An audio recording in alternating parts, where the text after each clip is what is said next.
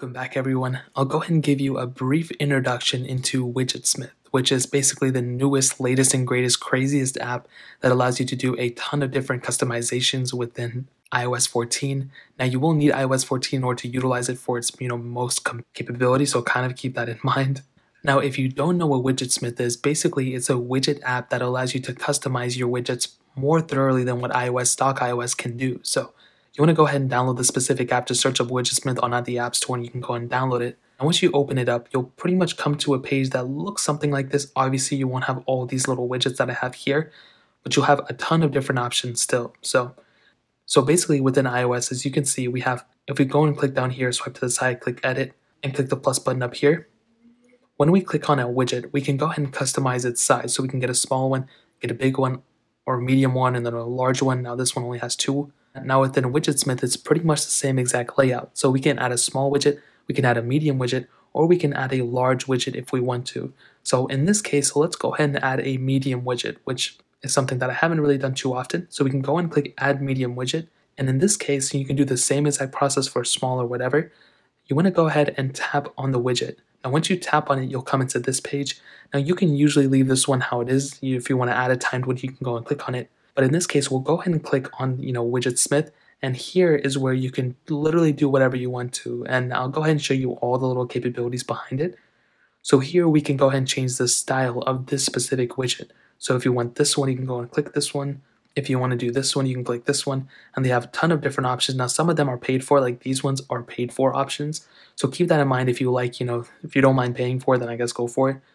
But they have the activity bar, they have all these other ones right here. And within them, you can go ahead and customize it however you want to further. So let's go ahead and say we want this specific widget style that we have. Well, the next option is font. Now you can change the font to whatever you want to. If you like this type of font, go for it. If you like this one, go for it. And there's a couple of different options that you can choose from. I'm pretty sure they're going to add more eventually when the time comes. Now the next option is tint color. And this will kind of break it down, and this will kind of help you kind of distinguish this specific widget against other ones by, changing the color of it. So if you want a really weird one, you can do yellow. If you want a cool one, whatever you want to. So you can go and customize it however you'd like, which is really, really awesome. So let's say in this case, we want to do this purple one. And the last one is the background color. Now you can go ahead and change it to whichever setting you want to whichever way you want to. Now this one kind of low-key looks pretty cool, but the cream one also looks pretty cool. And I've seen a lot of people kind of customize it further on their home screens. I've seen a lot of them on TikTok. So you can go ahead and go through this one. It kind of looks like the Life of Pablo one. And you can change it to whatever you want to. Now beyond that, you can also change the border color. So we can go ahead and click on whichever want to. And you can do this with any other widget. So let's say you chose like the activity bar. You can do the exact same thing for those ones as well. Whatever options are available, you can do it there. Now let's say we want the gray bar right here. Well, in this case, all you would have to do is swipe back. You'll come in here and you just want to click the save button on the top right corner. So in this case, I'll go and click save. Now once you do that, all you'll have to do left is customize whatever other widgets you want to. Now in this case, all you want to do is swipe out. You'll come into this page. What you want to do is, first of all, if you don't know how to get there, get all the way over here and swipe to the side to get into the widget panel. You want to go and click edit, and you want to click the plus button, which is all the way on the top left corner.